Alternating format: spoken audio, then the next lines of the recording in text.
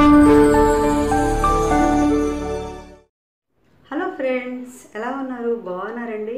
ఈరోజు నా వీడియోలో హోమ్ రెమెడీస్ గురించి చూపిస్తున్నాను. ఈ హోమ్ రెమెడీస్లో పిప్పళ్ళ నుంచి వచ్చే బెనిఫిట్స్ ఏంటి, ఇంకా పిప్పళ్ళ మెడిసిన్ ఎలా మనం తయారు చేయాలి అనేది నేను ఈ వీడియోలో చూపిస్తున్నానండి. పిప్పళ్ళు అనగానే చాలామందికి అర్థమై ఉంటుంది కదా. పెద్దవాళ్ళు ఒక సామెత అనేవాళ్ళు, పిప్పళ్ళ బస్తాలా ఉన్నావు అని అనేవాళ్ళు కదండి. అంటే పిప్పళ్ళ అంత ప్రాచుర్యంలో ఉండేవన్నమాట. అయితే ఈ పిప్పళ్ళలో కాస్త ఘాటు ఉంటుందండి. ఇంకా ఈ పిప్పళ్ళు మనకు ఆయుర్వేద షాప్లో దొరుకుతాయండి. ఒకవేళ మీకు పిప్పళ్ళు ఇష్టం లేకపోతే పిప్పళ్ళ పౌడర్ అయినా సరే ఎండించి దంచి పొడి చేసిన ప్యాకెట్స్ కూడా ఆయుర్వేద షాప్లో దొరికితే వాటినైనా సరే తెచ్చుకొని మనం యూజ్ చేసుకోవచ్చండి. అయితే నేను చూపించబోయే మెడిసిన్ దేనికి యూజ్ అవుతుందంటే జలుబుకి, దగ్గుకి, ఆస్తమా పేషెంట్స్ వాళ్ళకి, ఇంకా ఎసిడిటీ, ఒబెసిటీ ఉన్న వాళ్ళందరికీ కూడా ఈ మెడిసిన్ అనేది యూజ్ అవుతుంది. మీరు తప్పకుండా ట్రై చేయండి. అయితే ఇప్పుడు మనకి రైనీ సీజన్ అనేది స్టార్ట్ అయింది, తర్వాత వింటర్ సీజన్ అనేది స్టార్ట్ అవుతుంది. ఈ టైంలోనే కదండి మనకి జలుబులు, దగ్గులు, జ్వరాలు అన్నీ వస్తుంటాయి కదా. ఇలాంటి వాళ్ళందరికీ కూడా ఈ మెడిసిన్ అనేది యూజ్ అవుతుంది అని నేను అనుకుంటున్నాను. మీరు తప్పకుండా ట్రై చేయండి. ట్రై చేసిన తర్వాత ఎలా ఉంది ఏంటి అనేది నాకు ఒకసారి కామెంట్ పెట్టండి. అలాగే ఈ వీడియో చూడడానికి ముందుగా నా ఛానల్ మీకు నచ్చినట్టయితే నా ఛానల్ సబ్స్క్రైబ్ చేసుకోవడం, షేర్ చేయడం, లైక్ చేయడం అనేది మర్చిపోకండి. అలాగే బెల్ ఐకాన్ ఉంటుంది కదండి, దాన్ని ఒకసారి ప్రెస్ చేయండి. నా నుంచి వచ్చే నోటిఫికేషన్స్ అన్ని కూడా మీకు వచ్చి చేరుతాయి. మరి మెడిసిన్ ఎలా తయారు చేయాలి ఏంటి అనేది మనం ఇప్పుడు వీడియోలో చూద్దామా? పదండి. మెడిసిన్ ఎలా తయారు చేసుకోవాలంటే ముందుగా ఇలాంటి ఇలాచీస్ తీసుకున్నానండి. కొంచెం లైట్గా ఫ్రై చేస్తున్నాను. ఇప్పుడు మనం మిక్సీ జార్లో డైరెక్ట్గా వేస్తే ఇలాచీలు పౌడర్ అవ్వవు కదా, అందుకని కొంచెం లైట్గా ఫ్రై చేసి వేసాను, పౌడర్ అవుతాయని. తర్వాత నెక్స్ట్ పిప్పళ్ళ పౌడర్. ఇది మనకు ఆయుర్వేద షాప్లో దొరుకుతాయండి. లేదంటే మీరు డైరెక్ట్గా పిప్పళ్ళు అయినా సరే తెచ్చుకొని ఎండించి దంచుకొని పౌడర్ చేసుకోవచ్చు. తర్వాత హనీ, తెలిసిందే కదండి, తేనె తీసుకున్నాను దీనికోసం. తర్వాత శొంఠి, ఇంతకుముందు నేను చేశానండి, ఒక హాఫ్ మాత్రమే చేశాను, ఈ పౌడర్ తీసుకున్నాను, అందుకని ఇంకా హాఫ్ పౌడర్ ఉంది, అదే నేను యూజ్ చేస్తున్నాను.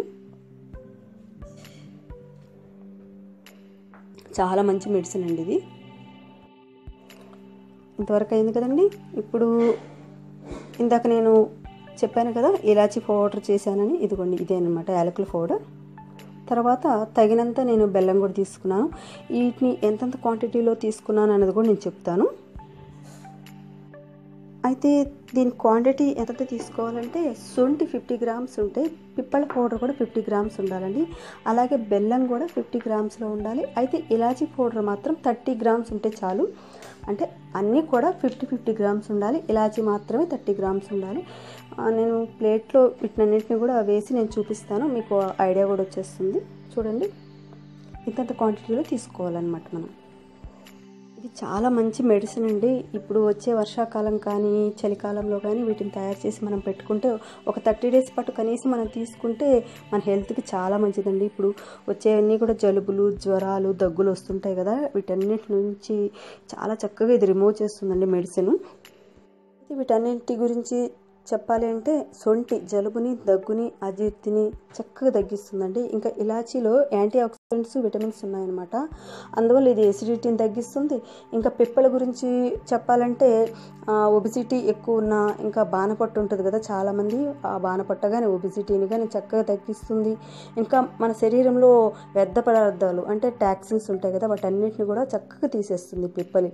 ఇంకా మన శరీరం బ్యాక్టీరియల్ ఇన్ఫెక్షన్ నుంచి తట్టుకునేలా చేస్తుందండి ఈ పిప్పల్ అనేది. అయితే ఇప్పుడు చూపించే ఈ మెడిసిన్ ఎవరెవరికి యూజ్ అవుతుందంటే ఎక్కువ దగ్గున్న వాళ్ళకి, గొంతు నొప్పి, అజీర్తి, ఎసిడిటీ ఉన్న వాళ్ళకి బాగా యూజ్ అవుతుంది. ఇంకా చెప్పాలంటే జ్వరం ఉంటుంది కదండి, ఆ టైంలో ఇప్పుడు నేను చూపించే మెడిసిన్ తీసుకుంటే ఖచ్చితంగా మనకి జ్వరం అనేది తగ్గిపోతుంది. ఇంకా ఆస్తమా అంటే చాలామందికి ఆస్తమా ఉంటుంది కదండి, ఆ ఆస్తమా ఉన్నవాళ్ళు దీన్ని తీసుకోవడం వల్ల కొంత కంట్రోల్ అనేది ఉంటుంది. శొంఠి, ఇలాచి, పిప్పళ్ళు, ఈ బెల్లం అన్నీ కూడా నేను మిక్సీ జార్లో వేసి మిక్సీ పట్టేసేసుకున్నాను. పట్టేసుకున్న తర్వాత దాన్ని అంతా కూడా ఈ ప్లేట్లో ఇలా తీసుకున్నాను. దీంట్లోకి నేను ఒక 2 స్పూన్స్ తేనె కలిపానండి. చూసారు కదా, ఇలా మొత్తం మిక్స్ అయ్యేలా నేను చేతితోనే కలుపుతున్నాను ఇట్లా. ఆ తర్వాత చిన్న చిన్న గోళీలుగా మనం తయారు చేసుకోవాలి వీటిని. అయితే ఈ మెడిసిన్స్ తీసుకోవడం వల్ల ఆస్తమా పూర్తిగా తగ్గిపోతుందని మాత్రం చెప్పరానండి, టెంపరీగా మనకి రిలీఫ్ ఇవ్వడానికి ఈ మెడిసిన్ అనమాట. అయితే జలుబు, దగ్గు, గొంతు నొప్పి, గొంతు బొంగురు ఉంటుంది కదండి, అంటే వర్షాకాలం చలికాలం టైంలో ఆ సీజన్లో వస్తుంటాయి కదా, అలాంటి వాళ్ళు యూజ్ చేయడం వల్ల చాలా మంచి రిలీఫే కదండి, చాలా వరకు తగ్గిపోతాయి అవన్నీ కూడా. అయితే మీకు జలుబు, దగ్గు, గొంతు నొప్పి, గొంతు బొంగురు ఇవన్నీ కూడా ఎక్కువ తీవ్ర స్థాయిలో ఉంటే గనక రోజుకి 2 టైమ్స్ తీసుకోండి. లేదు మీకు కాస్త తక్కువగా ఉంది అన్నప్పుడు రోజుకి ఒకసారి మాత్రమే తీసుకోండి. మంచి రిలీఫ్ అనేది మాత్రం కనిపిస్తుంది.